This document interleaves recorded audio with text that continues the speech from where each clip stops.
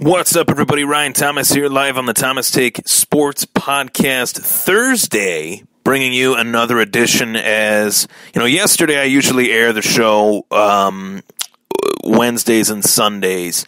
We did the post-game show, obviously. We all went through that. You guys tuned in. I had over, upwards of 4,000 views for that post-game show on Facebook. So I really appreciate everybody tuning in and listening to my thoughts, watching, my thoughts. That was a visual edition of the podcast on Facebook Live. I like to bounce around. I like to go from Facebook Live to YouTube where, the camera's on me, or audio. And I got to say that the audio ones have been coming more often than not. I just haven't had the timing to get everything firing, on all cylinders and stuff like that. Audio is a little bit easier for me to create, I would say, for sure. But the downside is the streaming side of things, in which I use the audio, is Spreaker, and I only have a 15-minute, time limit. But I also like that because it allows me to break the show up into certain parts, and people can kind of listen to what they want to listen to. So that's that. So today, being that today is Thursday, this is basically part 2 of yesterday's show. Last night I joined the boys on the My Fantasy podcast, Brandon Reed and Dan Schalk, to discuss plenty of fantasy football news, plenty of fantasy football information in that show, as well as my thoughts on the Bills' current situation. And along the way, I started to have other thoughts that I knew I would have. My first original thought in the last audio edition of the Thomas Take Sports Podcast, there was more to say there, but I just didn't have the time to put it together. So here it is. Buffalo Bills fans around the country were elated that the Josh Allen era is starting. Buffalo Bills fans around the country were thrilled that the Bills were smart enough to realize that, hey, this kid is the present and the future, as I have referred to him many, many times. Josh Allen was a quarterback that I really liked in this year's draft. That's no secret. At one point, I had him as my number 1. Ultimately, he was my number 2 quarterback heading into this draft. And I had him rated over Mayfield. I had him rated over Rosen. But I had Sam Darnold as the number 1. And I think that, my opinion is this, as far as the outlook in the quarterback class, I think that Sam Darnold and Josh Allen are the 2 quarterbacks that have the highest upside of any in this class. Mayfield, obviously he didn't take the job from Tyrod Taylor, which I think is a little bit concerning. Given that everybody knows my thoughts on Tyrod, I think he's probably one of the worst starting quarterbacks in this league. And then you look at Josh Rosen not being able to take the job from Sam Bradford, or maybe the Arizona Cardinals wanted to nurse him along. I don't know, but I would like to think that if I'm taking a quarterback in the top 10, I would think he would be, a better bet than Sam Bradford. Sam Bradford could slip on a banana peel at one point, and that's all she wrote. So, obviously I'm over-exaggerating there, but you get the point. The guy's extremely injury-prone. And I think that with Josh Allen being thrown in here week 2 of his rookie year, really got the garbage time opportunity week 1 against the Ravens, Buffalo Bills fans, I love these Buffalo Bills fans, but if there's one thing I've learned along the way with this podcast and with communicating with Buffalo Bills fans around the country, is that Bills fans are very impatient, and I get it. The Bills haven't really given us a whole lot to cheer about these last, 17, 18 years. We've come so close to winning Super Bowls in the heyday of the franchise that, there's fans of that generation that they got to witness that. They got to feel that angst, that sorrow from those Super Bowl losses. I get it, but this is now. That was then. This is now.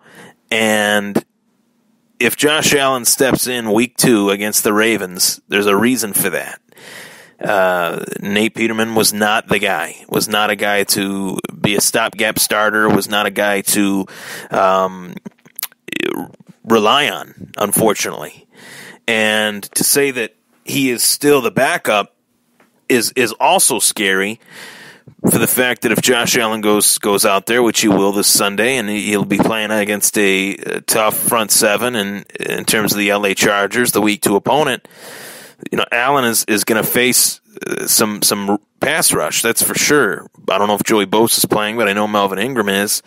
So there's a lot to really wonder there as far as whether or not Josh Allen could get hurt. He could easily get hurt. Any player at any point could get hurt. To know that Nate Peterman as the backup is a little bit concerning. I thought that the Bills should have picked up a veteran, even though they traded A.J. McCarron. I thought they were going to replace him with another third quarterback, but they did not, and the options out there in the free agent market currently are very slim. So Josh Allen's back is really against the wall in this, and this is the last way I really wanted him to get his first start. You'd like it to be in a great situation. He's got great receivers, great running backs, but that's not the case. The Bills have one of the weaker wide receiver cores. Really, Nate Peterman was terrible last Sunday, but was even worse was the fact that the wide receiving core of the Buffalo Bills was unable to get separation even when Nate Peterman did have time, which was very limited. But even when Nate Peterman had time, you go back, you do a wide view of that game, you watch that game from a different view, which that's available online, from a wider Madden type view. The Buffalo Bills wide receivers were very unable to get separation. Guys like Kelvin Benjamin just looked flat out slow out there. So that's something that Josh Allen is going to experience next week if they're this upcoming week if that is not fixed, which it's very tough to fix that in a span of a week. That is just a fundamental, players not being able to separate. They just don't have the ability. For a guy as tall as Kelvin Benjamin, that there's a fact that there's been some physique question marks thrown at Kelvin Benjamin the last couple years, whether he was in Carolina or Buffalo. There's been questions about his work ethic. So much to the fact that Zay Jones' mom tweeted out about Kelvin Benjamin, which I think was completely inappropriate, and caused a little bit of a schism, if you will, in the locker room between Benjamin and Zay Jones. Zay Jones formally apologized to Kelvin Benjamin today, and informally apologized to Benjamin today via Twitter, so that the fans and that the media and everybody would know that they squashed the issue. But this is the last type of thing that the Buffalo Bills need right now. They need to be focused to put out a better performance, win, lose, or yes, tie, as the Cleveland Browns and the Pittsburgh Steelers did last week. There has to be a form of unity on this team to bounce back from a terrible game. All three phases of the game were terrible. The special teams looked terrible in terms of punt coverage, kick return coverage. The punter fumbled a snap. The defense looked lost. The offense didn't get a first down until late in the second half. So there was one of the worst week 1 performances I've ever seen, let alone week anything. Week 5, week 6, week 7, regardless of the week, that was probably one of the worst performances I've ever seen from any football team. And what really sucks about it is I'm not really that high on the Baltimore Ravens. I don't think the Ravens are these world beaters that'll shellac teams 47-3 every single week. That was a game last Sunday that got ahead of the Buffalo Bills, got away from the Buffalo Bills due to the fact that they were just that bad. I don't think it was that the Ravens are that good. It was just that the Bills were that bad. So Josh Allen, if things don't go according to plan for him, which I don't think they will successfully, he gives the Bills the best chance to win. But despite that, in spite of all the things I love about Josh Allen, I think if Josh Allen had, I put it to you this way, I think if Josh Allen had, let's just say we trade Josh Allen for Jared Goff. Josh Allen for Goff, you put Goff in Buffalo, you put Josh Allen in L.A., I think Josh Allen does even better than Jared Goff would with that talent around him. You put Josh Allen in, let's say, Oakland, I think he would do just as good as Derek Carr. You put Josh Allen in Philly, I think he'd do just as good as Carson Wentz. That's how high I am on this player, on this young man, to go out and do the job that the fans have wanted to see for the last 15 to 18 years. True week in, week out franchise quarterback. But I got to say, that there's been 3 quarterbacks that the Bills have drafted in the first round the last 15 years. J.P. Lossman, E.J. Manuel, and Josh Allen. And all 3 of those guys have one thing in common. They were all thrown into the starting role in terrible supporting cast situations. And I want the Bills fans to know that, if things don't go according to plan, do not label Josh Allen a bust, because he's not. This team itself is very bad. The team itself is in a massive state of transition. The offensive line is in massive flux. The running back position is in the state of transition as well. There won't be many years left with LaShawn McCoy, number 25, cut on a dime, 25 in the backfield. There won't be many years left with guys like Lorenzo Alexander and Kyle Williams on the defensive side of the ball. This team is going to be very different for the next few years. These drafts are so important. And realistically, the Bills fans have to think of it this way. We have one bad season, which is probably going to be this year. We have that one bad season to where we can get some draft picks that are great draft picks, draft some great players. That speeds up the process that Sean McDermott and Brandon Beane have thought out. And it also allows them to, in 2019, spend more money, being that they have $53 million in dead cap space. I've talked about that point in the last podcast, but I don't really think people understand how much that has quote-unquote handicapped the Buffalo Bills from making even a dent in their roster.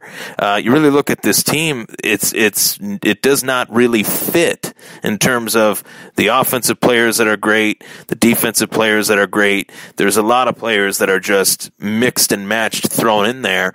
Guys like Lorenzo Alexander, if you put him on another team, would he be held in as high a regard? I don't know, and that was a point that was mentioned to me by Samuel White. I'll give him the credit for that. He stated, you look at Lorenzo Alexander, would he be a household name? And I don't think he would be if we're putting him on another team, if we're talking about him in terms of on another team. Guys like Kyle Williams, they're rotational defensive linemen. He's on his last legs.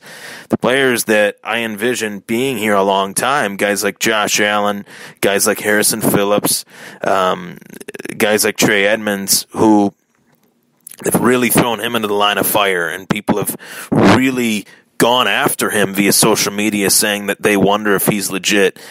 No player is really going to look truly legit on this particular team due to the fact that this team is not at its full strength. This is not the final product. I'd offer an analogy, but I can't even think of one right now without botching it. So it's not a final product. I'd consider it, if like Da Vinci or Van Gogh painted a painting, if they did Starry Night or the Mona Lisa, and they thought it was really, really good, and then people said, well, the mouth looks funny. Well, it's not fully finished yet. It's like asking someone, hey, check this out, and they judge it, they throw it to the curb, and you say, well, it's not fully done yet. That's how I look at the current Buffalo Bills. My analogies on this show are wild, crazy, and some of them make no sense. But that's the best analogy that I can come up with, is that you show someone something, and you show someone a painting or a drawing that you made, and it's not fully done yet. Maybe not everything's colored in, and everybody says, well, that doesn't look good. Well, it doesn't have colors on it. It doesn't. It's not all colored in, and that's how I look at the Buffalo Bills. I look at the Bills as a drawing that is not fully colored in yet. And as time passes with this 2019 NFL draft, 2020 NFL draft, the salary cap situation improved. Brandon Beane hasn't really been able to make his fingerprints or put his imprint on this team yet. outside of Josh Allen and Tremaine Edmonds and Harrison Phillips. That's 3 players.